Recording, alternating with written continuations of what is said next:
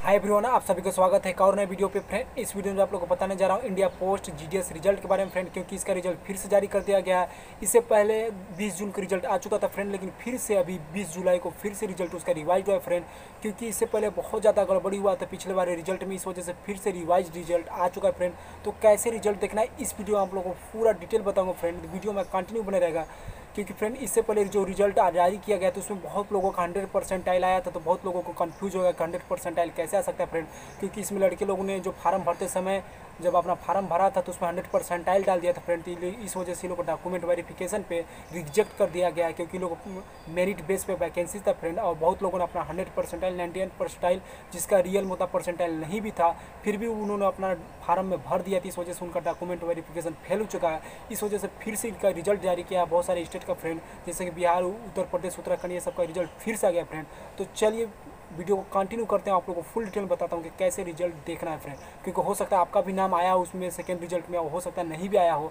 तो रिजल्ट कैसे देखना है फ्रेंड, तो चलिए वीडियो को कंटिन्यू करते हैं। तो फ्रेंड सबसे पहले आपको अपने मोबाइल पे गूगल पे आ जाना है। गूगल पे आने के बाद फ्रेंड यहाँ पे सर्च करना है sarkariresult.com।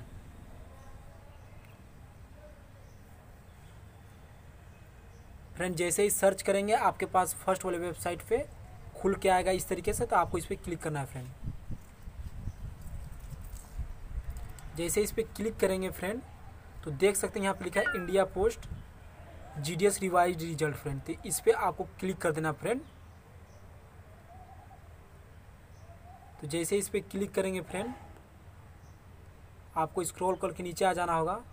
देख सकते हैं फ्रेंड यहाँ पे लिखा download list to revise result date 20/7/2022 friend, मतलब कि ये भी जुलाई मंथ का है फ्रेंड, क्योंकि ये रिजल्ट नया रिजल्ट है फ्रेंड। इससे पहले देख सकते हैं 20 जून को रिजल्ट जारी किया गया था इतना स्टेट का, उत्तर प्रदेश, राजस्थान, मध्य प्रदेश, बिहार, उत्तराखंड, ये सब लोग का रिजल्ट आ चुका फ्रेंड, और बाकी स्टेट का जो रिजल्ट नहीं आया वो फिर से आ सकता है फ्रेंड। इस वजह से आप अपना ईमेल और मोबाइल नंबर भी चेक करते रहें और sarkariresult.com में भी चेक करते रहें फ्रेंड।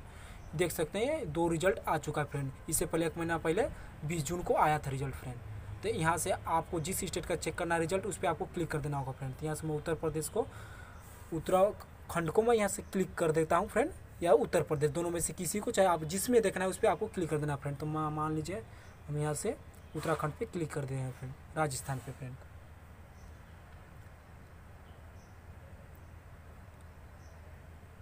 तो जैसे फ्रेंड मैं इस पर क्लिक किया तो देख सकते हैं डिस्ट्रिक्ट वाइज इसमें नाम और वैकेंसीज खुल के आ गया फ्रेंड, कि किस में आपका चयन हुआ है। इस हिसाब से आप देख सकते हो परसेंटाइल भी आपकी रियल दिखाया फ्रेंड, इसमें किसी का भी 100% नहीं दिखाएगा, क्योंकि ये रियल है फ्रेंड। इस तरीके से आप अपना रिजल्ट देख सकते हैं फ्रेंड, स्क्रॉल करके आप अपना नाम खोज सकते हैं इसमें फ्रेंड।